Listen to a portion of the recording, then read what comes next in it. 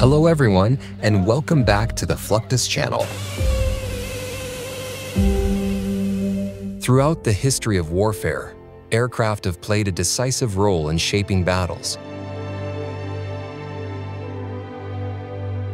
While they are typically armed with rockets and missiles and seldom rely on their guns, the Gatling cannons they carry remain some of the most formidable weapons ever mounted on aircraft. Today, we explore the intense and precise process of reloading U.S. fighter jets with thousands of powerful rounds in just minutes. In the 1970s, the appearance of the Soviet MiG-25 Foxbat spurred the United States to develop a countermeasure, leading to the creation of the F-15 Eagle, an air superiority fighter that soon became legendary.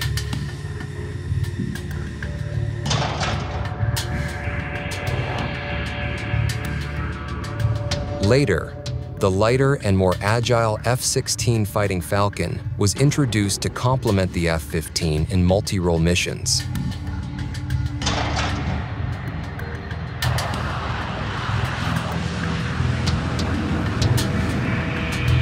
Both aircraft are equipped with highly advanced weapons such as the AIM-9X Sidewinder and AIM-120 AMRAAM, Advanced Medium-Range Air-to-Air Missile.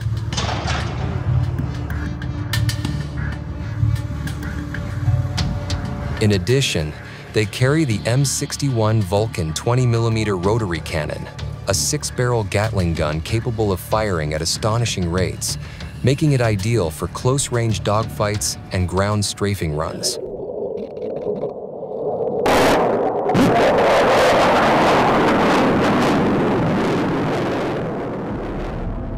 M61 Vulcan inspections are carried out every 15,000 rounds, or once every 18 months, taking around 31 hours to finish. Armament flight airmen work in 2 teams across 8-hour split shifts, ensuring every component of the weapon that enters the shop is thoroughly examined and certified safe for use. To load the complex Vulcan, a specialized loading device is employed. Known as the Universal Ammunition Loading System, UALS, it is designed to load and unload 20mm ammunition for F-15 and F-16 fighter aircraft. Using a motorized drive, the system moves ammunition from storage containers into the aircraft's M61A1 Vulcan cannon, which holds about 940 rounds on the F-15 and 511 rounds on the F-16.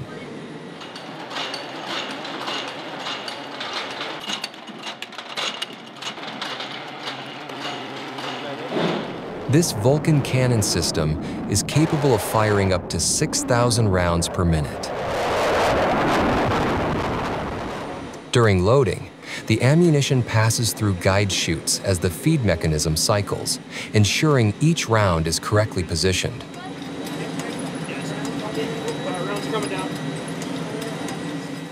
To prevent jams and misfeeds, the process must be closely supervised.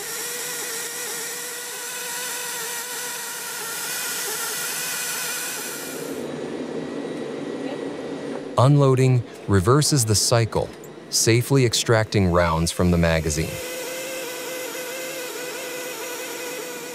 The UALS manages both live and training ammunition under strict safety protocols.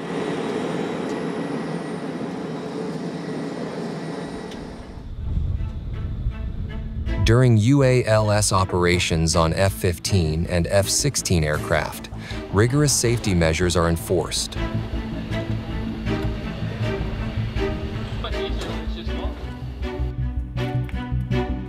Weapon safety pins must be installed, and the aircraft's electrical systems verified as safe.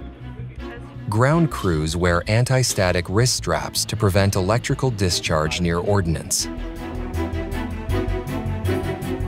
The loading area is designated a no-loan zone, requiring at least 2 qualified personnel.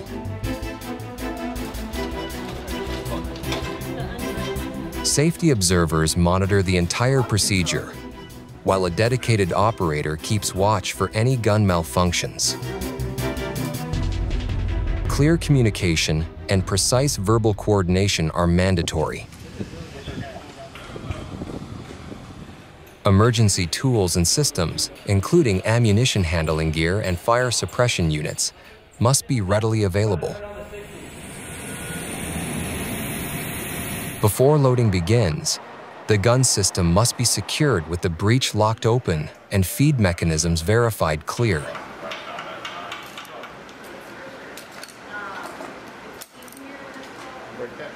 Every action follows detailed technical orders and multiple verification steps. During unloading, the UALS reverses the ammunition flow, carefully withdrawing each round and checking for damage or link issues.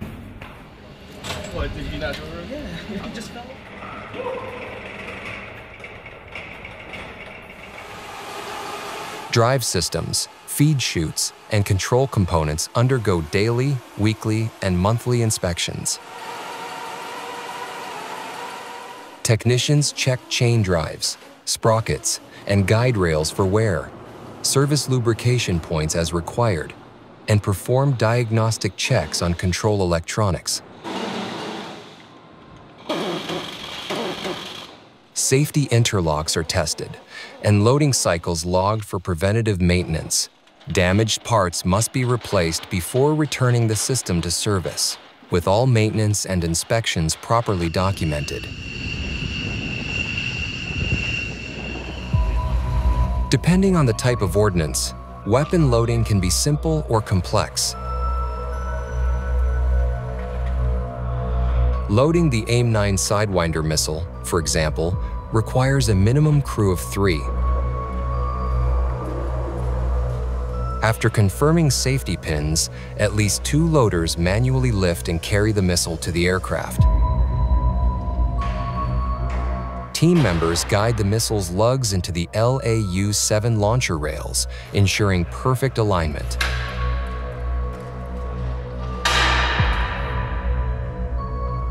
The missile umbilical is connected, and proper seating verified before removing handling gear. All fittings are torqued and secured as specified.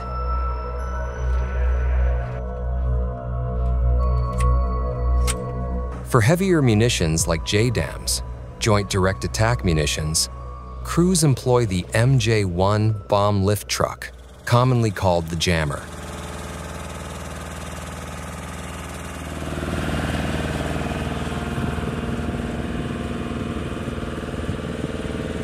Its hydraulic arm positions the weapon precisely under the aircraft's hardpoint, where operators use fine adjustment controls to align the lugs with bomb racks.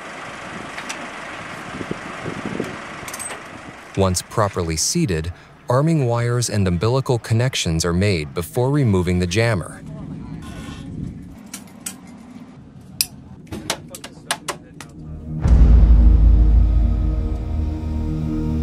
The Boeing AH-64 Apache stands as one of the most recognizable and formidable attack helicopters ever built.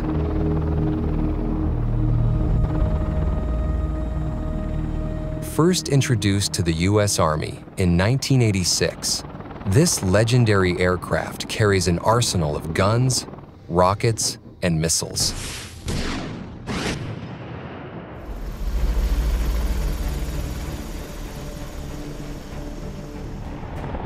From tanks and armored vehicles to aircraft and infantry, the Apache has engaged nearly every kind of enemy across multiple combat zones.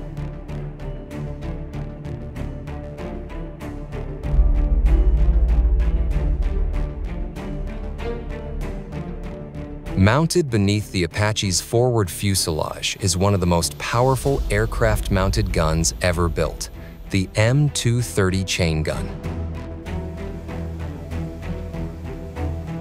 This single-barrel, electrically powered autocannon fires 30mm rounds at ranges up to 4,000 meters.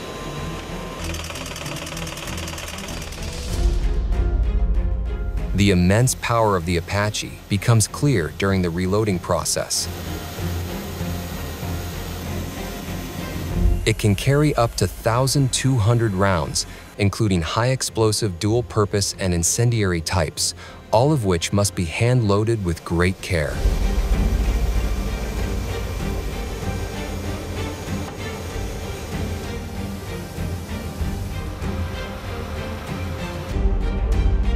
The helicopter also features rocket pods on each winglet that can house various 70mm Hydra, CRV-7, or APKWS air-to-ground rockets.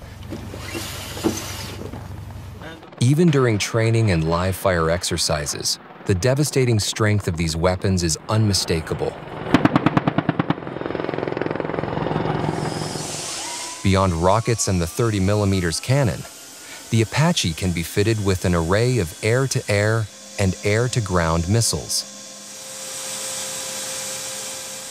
These are mounted on 4 pylon stations located on its wings. Some models also feature wingtip hardpoints capable of carrying twin FIM-92 Stinger missiles.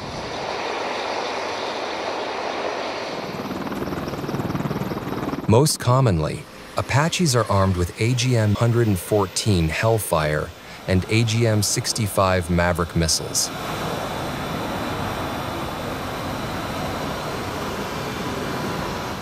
The Hellfire, weighing only 100 pounds, is famed for its destructive impact, capable of obliterating armored vehicles or enemy bunkers with a single strike.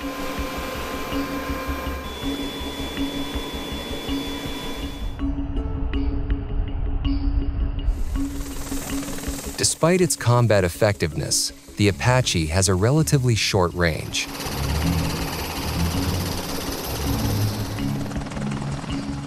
Its operational combat range is around 300 miles, with a ferry range just above 1,100 miles.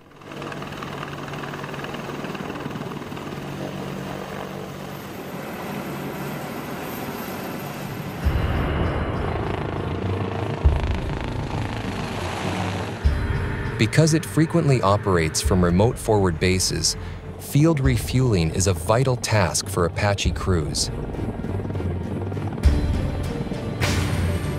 This is typically handled by a mobile fuel truck that pulls alongside the helicopter and connects a hose for rapid refueling, often while the aircraft's engines remain running. The entire process takes only a few minutes, allowing the Apache to return to mission duty almost immediately.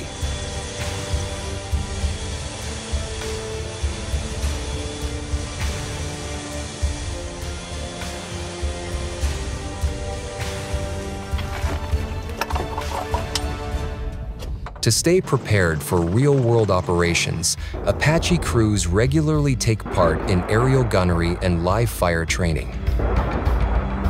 Though these exercises are costly, the U.S. military considers them essential for maintaining pilot proficiency.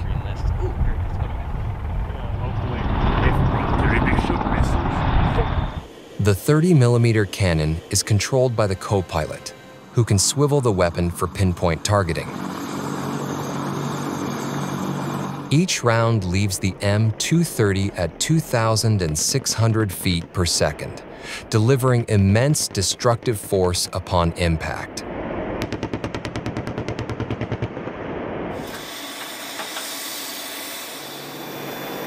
Most Apache helicopters carry fixed rocket pods, commonly loaded with Hydra 70 rockets.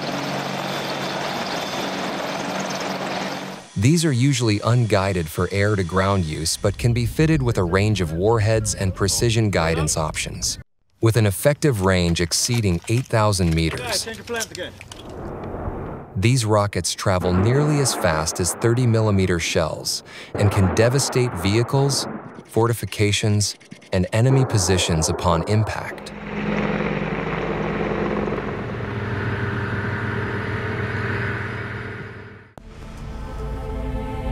The power of the United States Navy is recognized worldwide.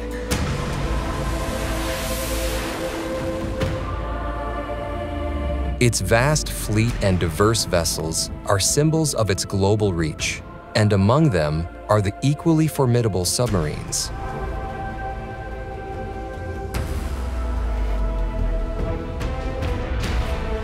The U.S. submarine force comprises 4 active nuclear-powered classes: Ohio, Los Angeles, Seawolf, and Virginia. Each carries a diverse arsenal of torpedoes and cruise missiles, enabling missions from anti-submarine warfare to intelligence operations and precision strikes. Supporting this capability is a highly trained crew that works tirelessly to maintain these complex systems. The process begins with torpedo loading. While docked, specialized cranes transfer munitions onto the submarine's upper hull section, where external hatches or access ports allow crew members to load them into the vessel's internal racks.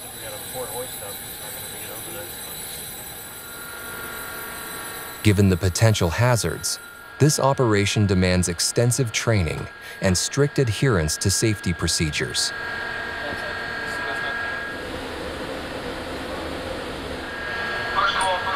Stand by.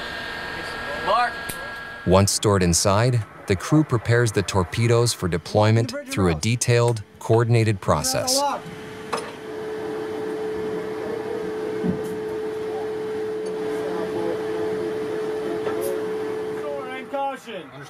The breech door in the torpedo room is opened. The weapon is placed in the tube, power is activated for warm-up, and fire control programs are uploaded.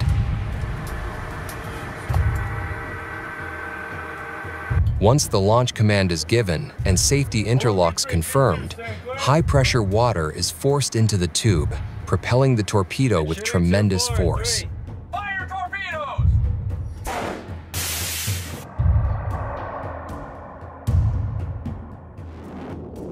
The immense firepower aboard military aircraft, helicopters, and submarines represents only part of the story.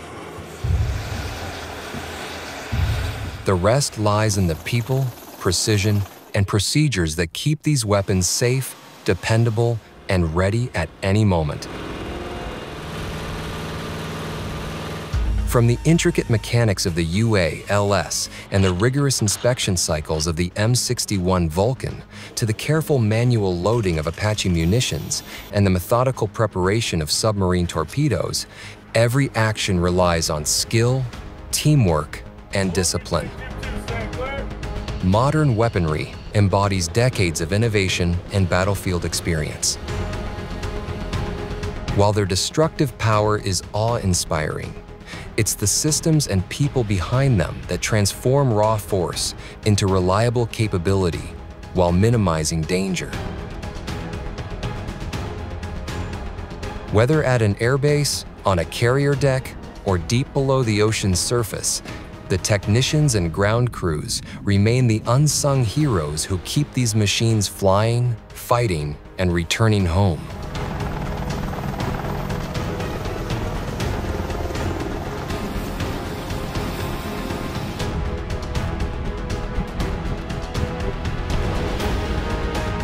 That's the end of this video. I hope you enjoyed it. Make sure to subscribe to this channel so you don't miss any of our new content. See you next time.